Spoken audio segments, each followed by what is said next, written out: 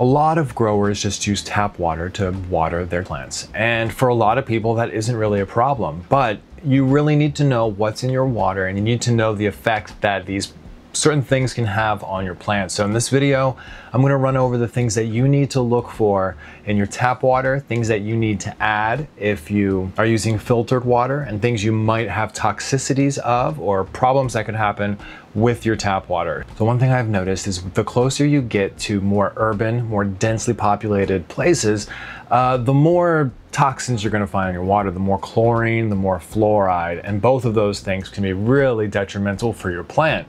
So we need to know what exactly is in our water, and what you can do is just hop on Google and type in where you live and ask for a water report.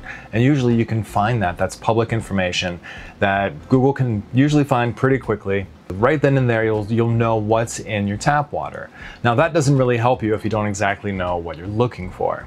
So I'm going to go over the big ones that you really need to pay attention to that could really hurt your plant. So the chemicals that we want none of, that we want to really keep away from our plants, are chlorine, the chloramine, and fluoride. And those can be found in drinking water and tap water in America, all over the place. So if you have chlorine, chloramine, or fluoride, then right off the bat already you're going to be hurting your plant. All three of those can build up within the plant structure itself, causing issues with nutrient uptake. Luckily, we can actually filter out all three of these using one of these. This is a tabletop reverse osmosis filter. And if you're the kind of person who wants to go full DIY, you can install a reverse osmosis filter into your actual plumbing, and that's an even better solution. But this is a nice simple solution just kind of for topping off your plant. So the other things we really want to look for in our drinking water and just keep an eye on are going to be the calcium and magnesium. Now this is what makes your water hard or soft. And why this can be a bad thing is because calcium toxicity can happen really easily. If you haven't seen this video, make sure you check that one out. But calcium toxicity and then locks out nitrogen, and that creates a whole set of problems, especially during the vegetative stage. So understanding how much calcium's already in your water when you put it into your garden is paramount, especially when people are adding calcium and magnesium blindly without realizing that they already have a ton of calcium and or magnesium in their tap water. And by adding the calcium and magnesium, all they're doing is offsetting a calcium toxicity then in their garden. Once again though, that tabletop reverse osmosis filter would take out all the calcium and magnesium. That would turn the hard water into soft water. We're taking water that has a high TDS, EC, high parts per million, and we're taking that down to water that hardly has any parts per million. I think it's really important to start from a 0 EC so that we know what we're actually giving our plants. The last thing we really need to pay close attention to in our tap water is the pH. A lot of people, especially beginners, do not consider the pH of the tap water that they're putting in their garden. You can get a digital meter now for pretty inexpensive. I'll link some of the description box for you, and these digital meters make it way easier just to go in and check your pH. And then all you have to do is use pH up or down to get the pH to where it should be. Now for soil, most cannabis plants, you're going to want right around 7.0. For hydroponics, you're going to want right around 6.0. And I'm not saying it's impossible, but it is more rare to find water out of the tap that's going to be set just right to 7.0. If you're in a hydroponic garden, you can almost guarantee you're going to have to use pH down to take it to the 6.0. As I go on with this channel, you're going to realize my content's going to lean more and more towards hydroponics. I've been a hydroponic gardener since 2014, so over a decade now, and it's the way that I prefer to grow. I actually really believe hydroponics is the best for beginners. So if you are a beginner and you're just starting off, hydroponics actually might be an easier route for you to wrap your mind around.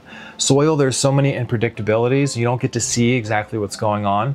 If you're the kind of person that can read a chart and follow instructions, then hydroponics might be for you. But also with growing with hydro and your tap water, you definitely want to make sure that you know what's in there. You want it to be set to that pH of 6.0 always, and you have your EC set correctly with your meter as well. Okay, so let's do a quick recap.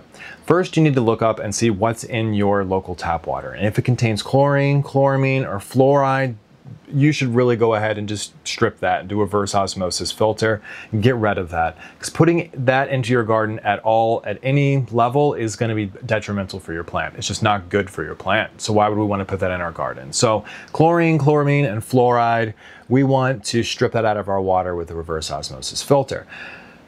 It's good to know how much calcium and magnesium is already in your water, particularly calcium, because a calcium toxicity could offset the ability for your plant to create nitrogen, which is the producer for chlorophyll, so then your plant would stop photosynthesizing. So adding more calcium without knowing what's already in your tap water can be really detrimental for your plant. You'll see your tips burn pretty quickly. And the last thing is making sure we set our pH just with pH up or down and checking it. You can use a digital meter. That's way better than using this analog stuff. You'll burn through it. And just make sure our pH is set in our water, because the pH actually unlocks the nutrients. If the pH is not set correctly, then your plant can't use the nutrients that it's trying to take in through osmosis and transpiration. It can't use those at all if the pH is not set properly. Even if they're right there, there could be an abundance of nitrogen and sulfur and calcium and magnesium and boron and everything they need. But if the pH is not set properly for boron uptake, then the plant won't take any, and then it will start to show deficiencies of boron, and you'll start to see these problems, and you'll have no idea why, but really it's just because your pH was off and your plant couldn't take those nutrients in. I think that's the number one thing that happens with beginners, is they assume that something's off with their nutrients, so they pour more nutrients in trying to fix it, then the EC goes way overboard, and then they end up with osmotic stress, which is when the EC is too high in their water and their plant starts sending the nutrients back into the water. So not having your pH set correctly can create a whole circus of problems. And I would say with hydroponics, that is the number one problem that I see that beginners have. And in soil, I feel it's the most overlooked thing that could create such a drastic difference if it was optimized properly. If you're the kind of person that gets more out of hands-on, step-by-step courses, then you're going to want to check out my 2 courses. I have Step into Hydro, which is a mini course that teaches you everything that you're going to need to know to get started with hydroponic indoor cannabis cultivation. And then I have my flagship course, the 1 Pound Plant.